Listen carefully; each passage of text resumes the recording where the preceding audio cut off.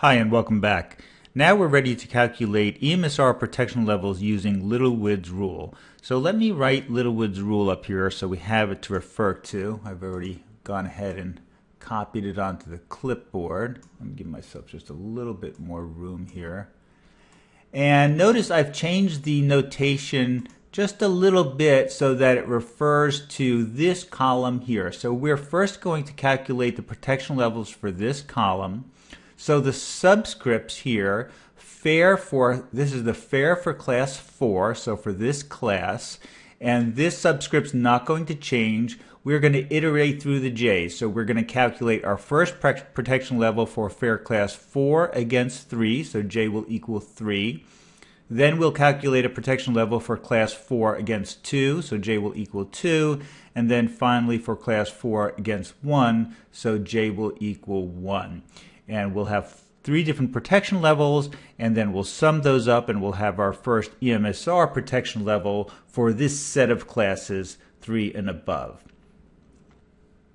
So let's start calculating our first protection level. We're going to say J equals 3, so we're going to calculate the protection level for class 4 against 3.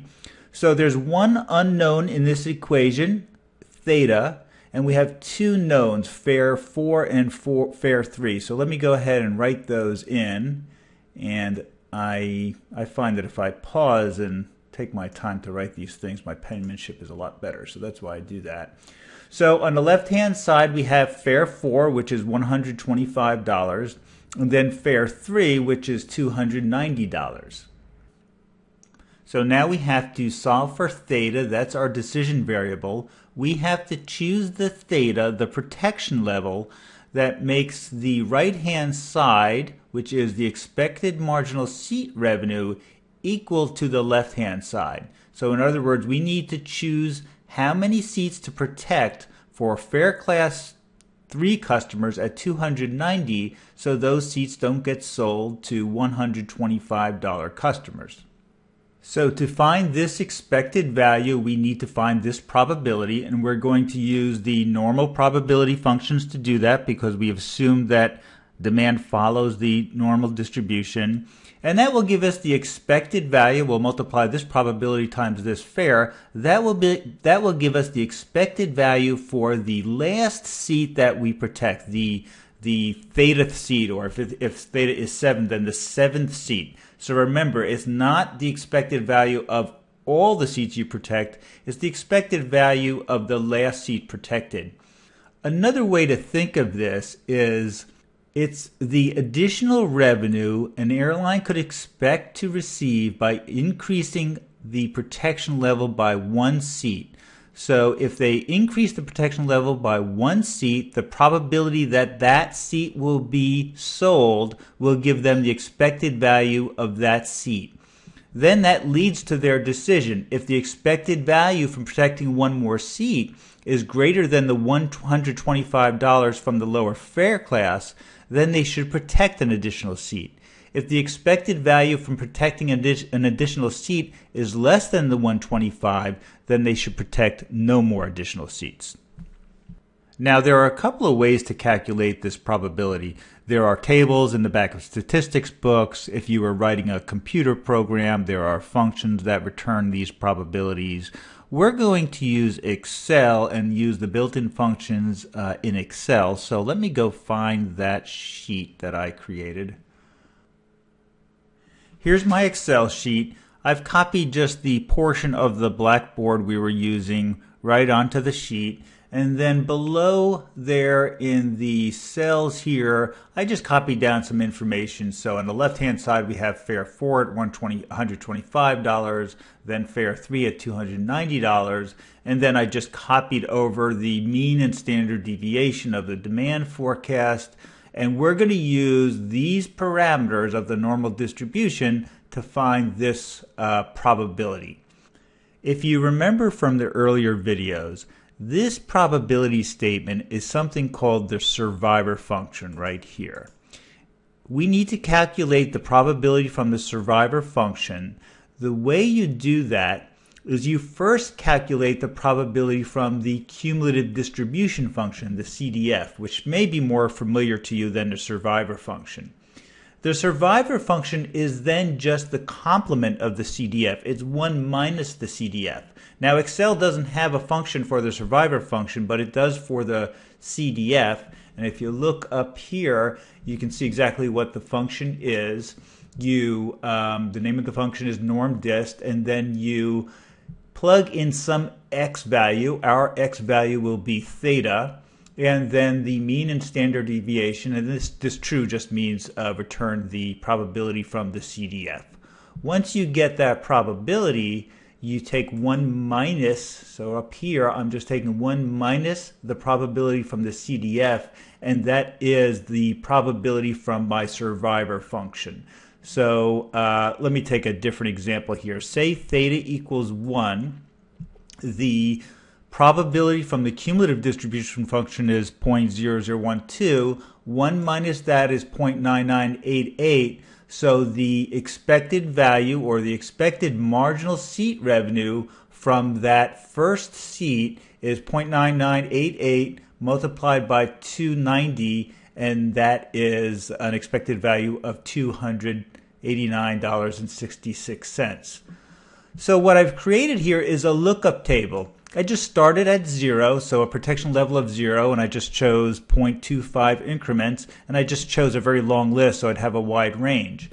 And the way I use this to find my protection levels is I choose the theta that makes this equation. So in other words, I want to find the theta that makes this EMSR equal to $125. So I simply go down my column here of EMSR values and find where it is equal to $125. Then I simply read across and I find the theta, and that is the protection level. So let's scroll down here. Let's see how far we have to go. And 125.47 is close enough to $125.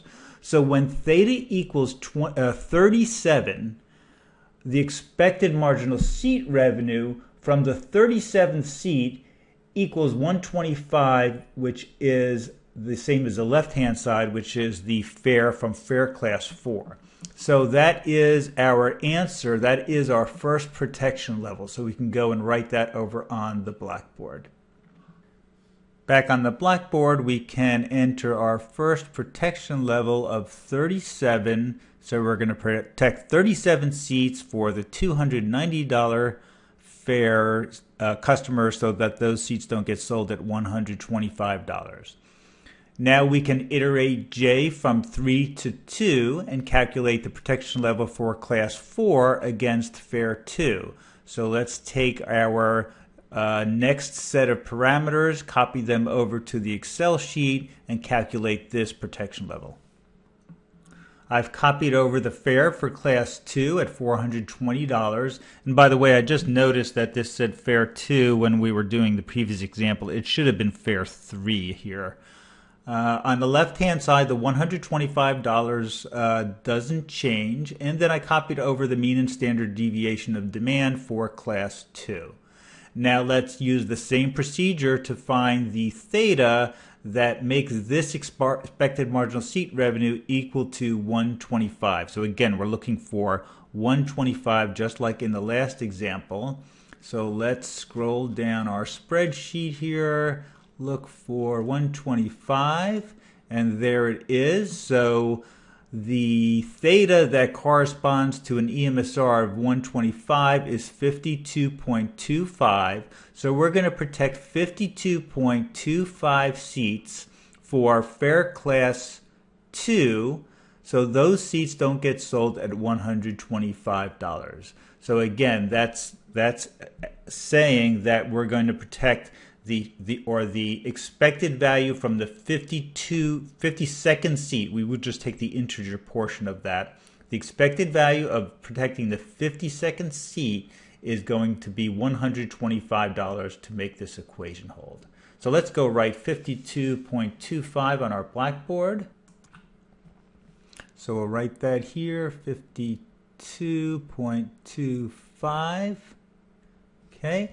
And now we have one more to do for this set of protection levels. We just copy over our parameters for fare class 1, $500, and then these two demand statistics. So again, the 125 doesn't change. The fare for fare class 1 is $500, the mean and standard deviation, and then we can quickly find our theta. So again, we're looking for EMSR of 125, and it came quick. There it is. So we're going to protect 20.25 seats for fare class 1. So the expected value of the 20th seat is going to be equal to 125. So that's our last set of protections. We're going to enter that here, 20.25. So now we're ready to sum these protection levels together, and that will be the EMSR protection level for classes 3, 2, and 1. So as we assume the lower fare customers request seats first, as the customers request $125 seats, we're going to protect this number of seats for the higher classes. So let me get my calculator. So that's 20.25 plus 52.25 plus 37 equals 109, and we're just going to take the integer portion of that, and let's write that down here. So we're going to protect 109 seats for classes 3 and above. And we'll calculate the remaining protection levels in the next video.